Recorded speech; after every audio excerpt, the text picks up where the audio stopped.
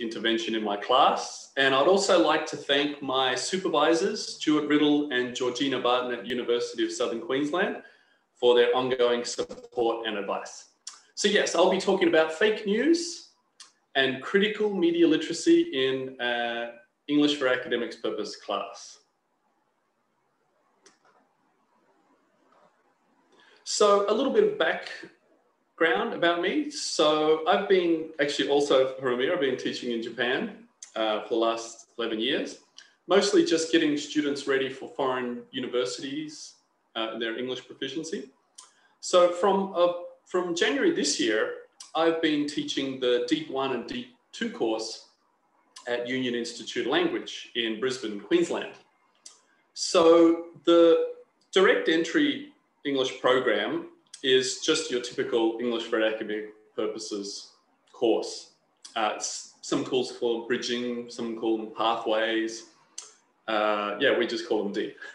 So these students are ongoing to they've already been accepted into their ongoing institutions, tertiary, TAFE or university courses.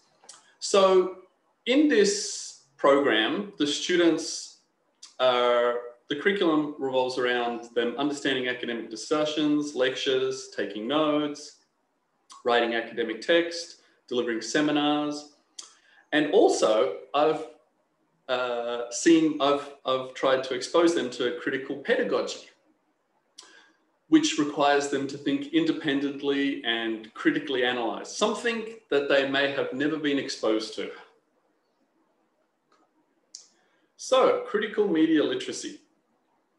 So, critical media literacy. So what is it? So, according to Kellner and Scher and Kay and Houston, it's the ability to read, analyze, and decode media text, to identify credible and reliable information, and to critically assign a value to media information. So in my study, critical media literacy was operationalized as the ability to detect fake news in social media.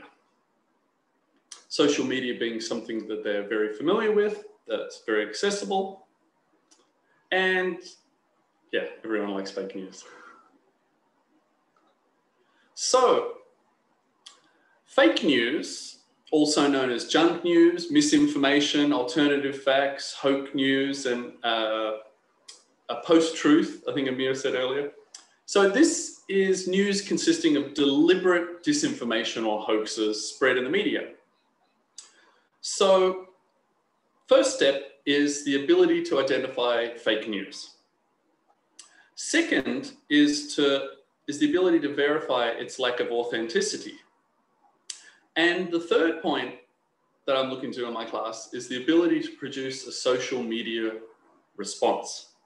So why number 3 is very important. And the reason being is it's not just important to identify and verify, but it's also encompasses all the critical media literacy skills to actually produce a response to it, kind of like a debunk. And in this study, it was to produce a multimodal response to their chosen fake news article.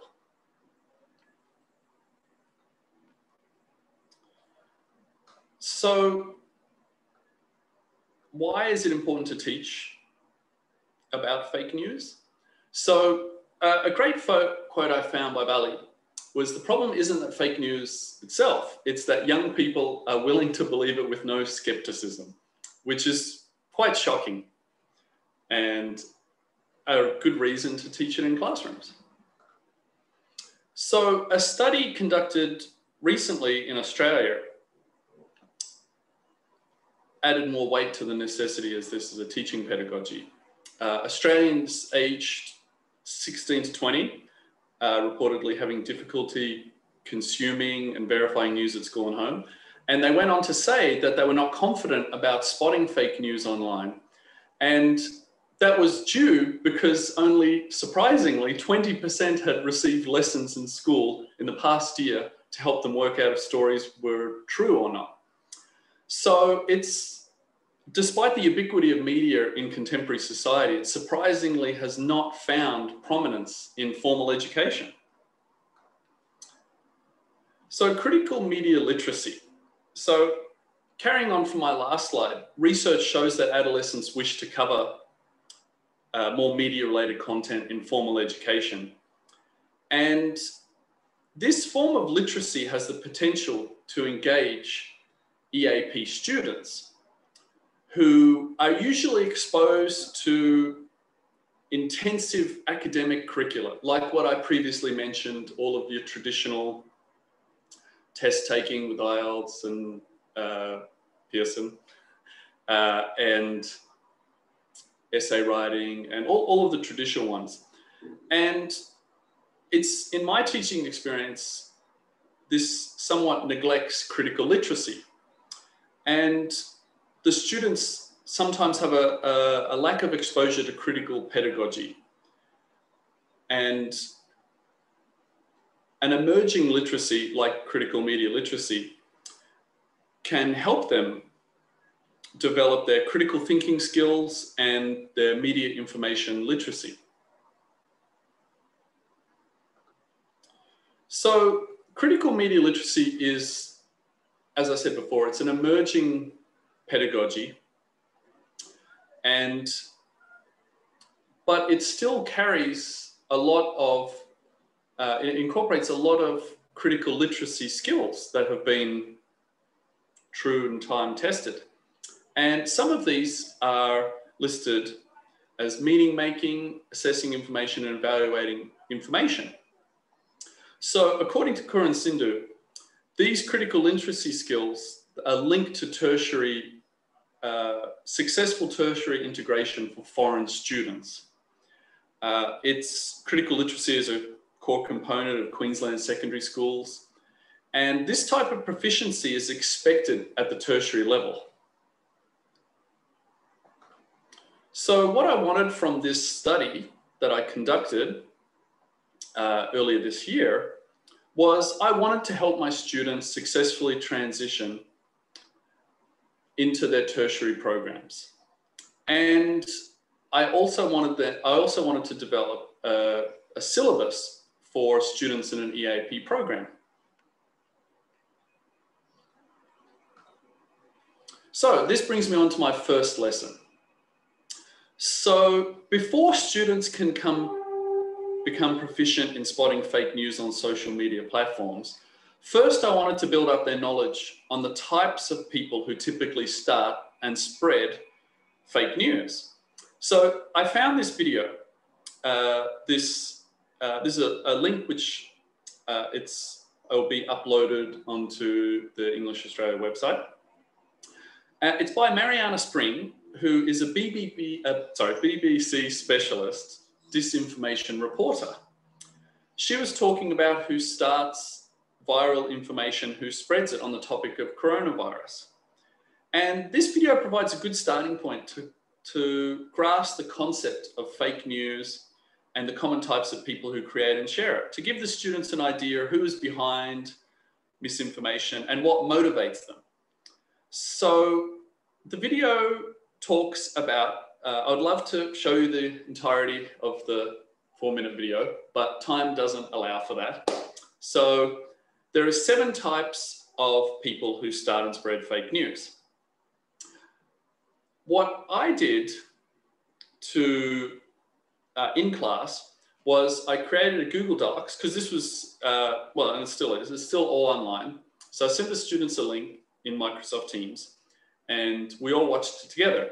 And we had a collaborative listening and writing task where they had to identify the types of people, so politician, celebrity, conspiracy theorist, scammer, insider. And so this section here that's circled. So this is verbatim what the students wrote. If you would like to hear a more detailed description, I dare say more accurate, then yeah, please follow the link. This is what the students got from this activity. They could identify the types of people and write a brief description about it. And then we had the second circled section here, the students' example. So I wanted the students to apply this knowledge and to just gauge their general understanding of fake news that they've seen in social media. So just some interesting ones that from a politician, I think we maybe might know who the politician is. COVID was created in a lab in China, and the conspiracist theory that coronavirus is not real, or 5G. So they could easily come up with some fake news that came from that type of person. So the next lesson I did was I created a fake news reading checklist. And in thinking of the types of questions that I wanted, I consulted an exhaustive list of this conceptual framework. Don't worry, I'm not going to read it all out. It's not going to be death by PowerPoint. So I'd just like to draw everyone's attention just to the name here at the top, Kellner and Scher. So just a bit of a backstory behind the creation of this conceptual framework, this critical media literacy conceptual framework. It's basically a condensed literature review of all of the critical media literacy literature there's been for the last 15 years. So Kellner and Scher, it was created by Kellner and Scher in 2019 from over a decade of research in what it meant to critically examine media text. They are seen as the leading academics in this field, having originally defined the term critical media literacy in 2006.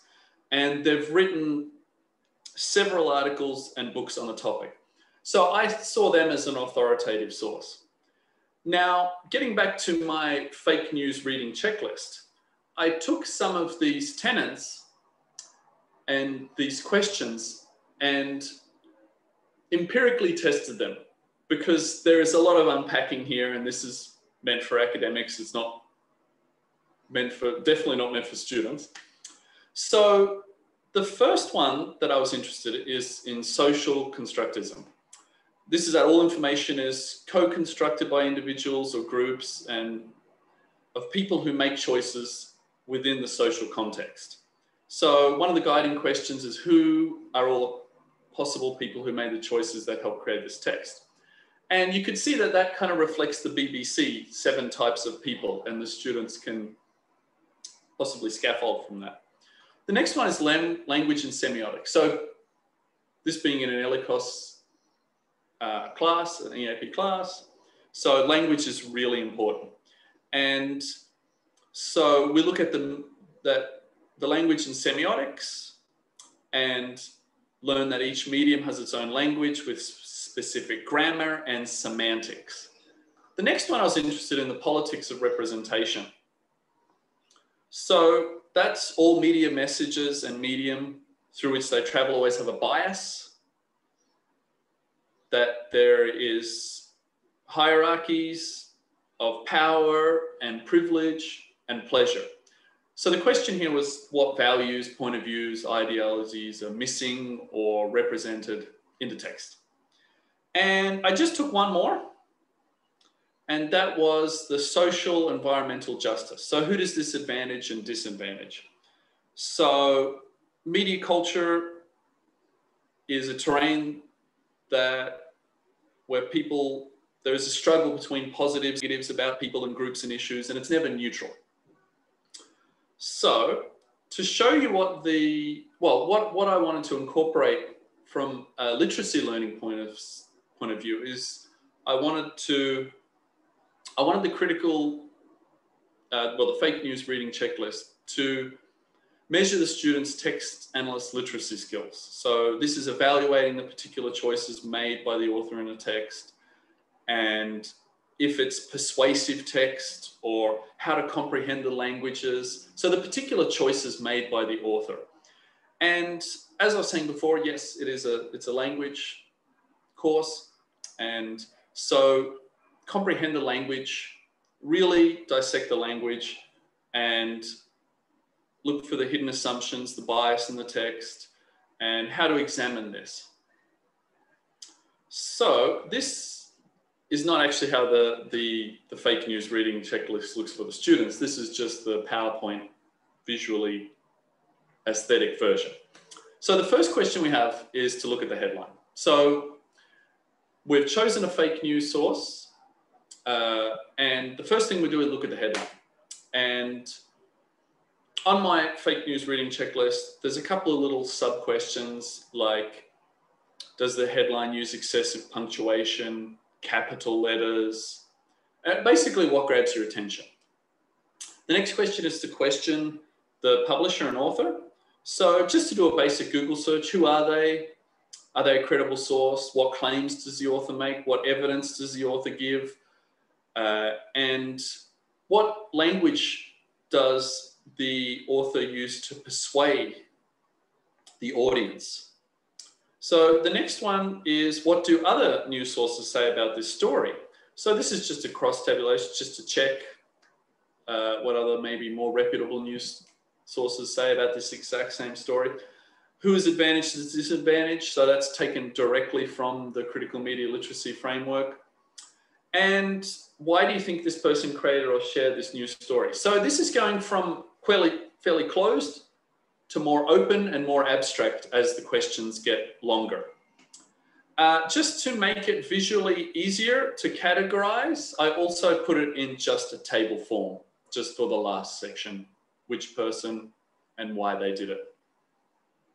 So to give you a look at this is the second lesson. So a nice easy one to start off with, this was in May, was something to do with coronavirus and social distancing, something that all the students could immediately understand.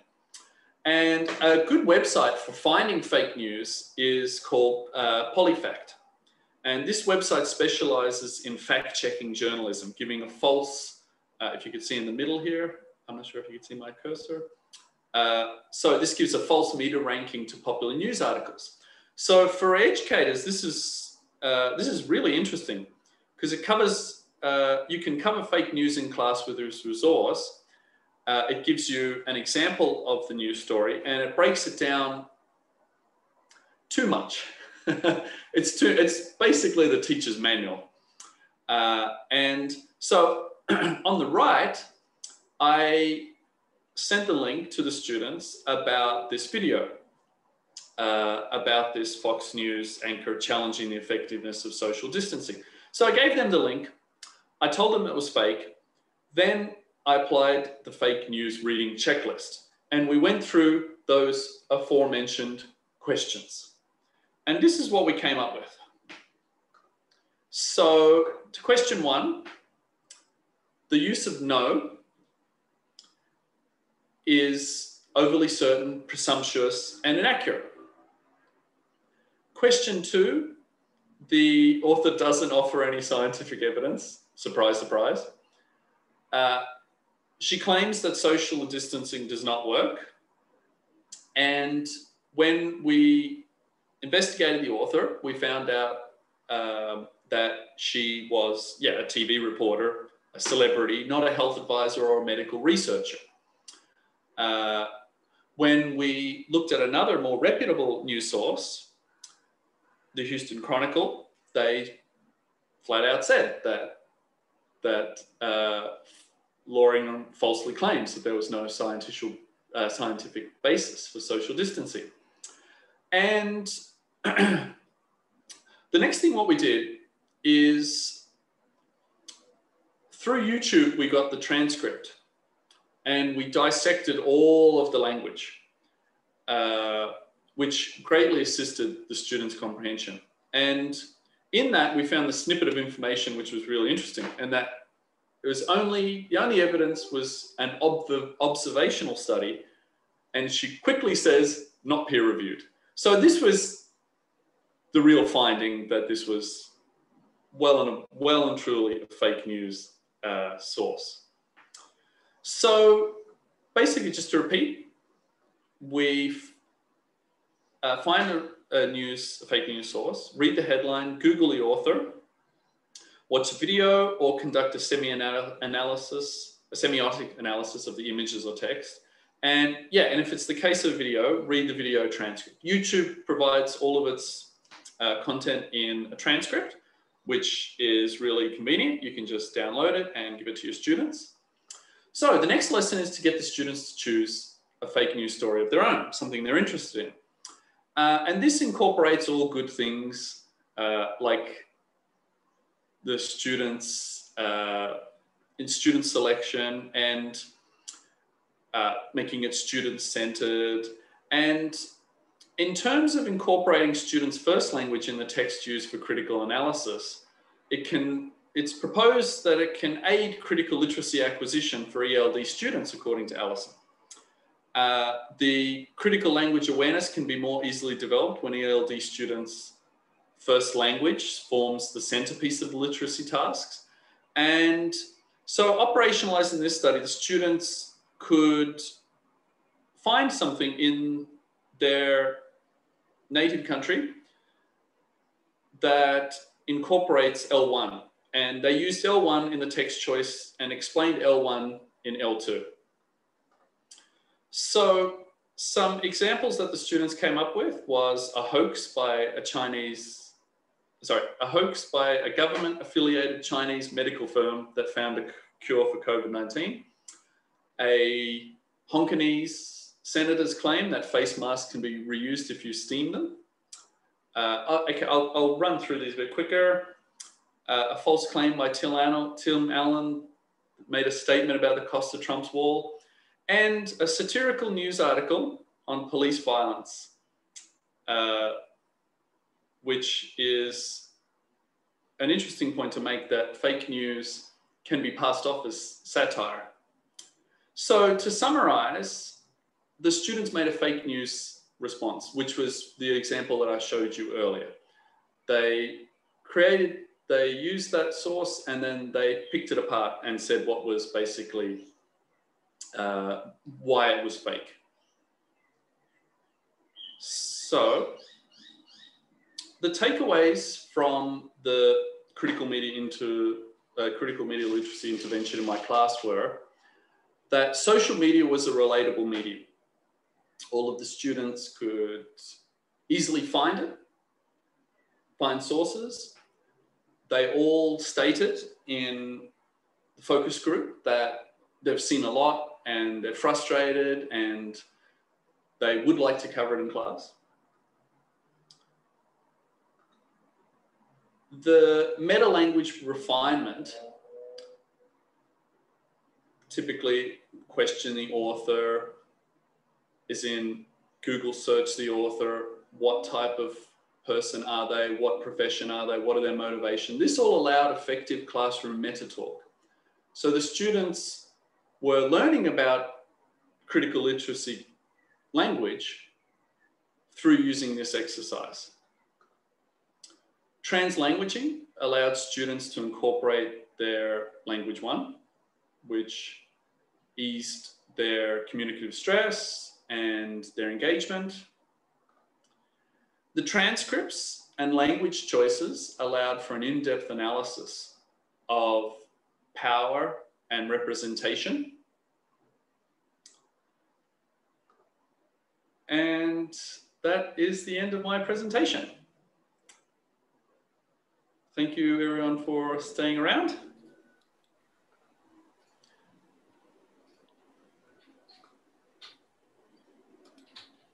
Thanks, Brad.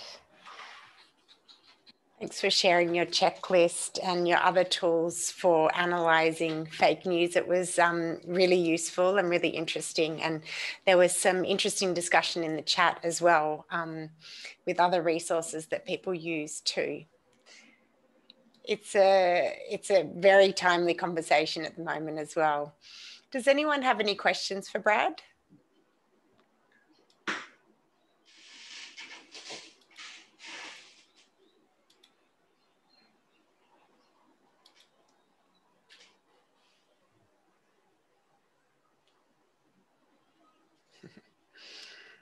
Okay, I think that's mainly comments. I can see the comments. Wait, hang on. Yeah. All right. Well, if there's no questions for Brad, then we might wrap up for today. So thank you again to both of our presenters. Yeah, my pleasure.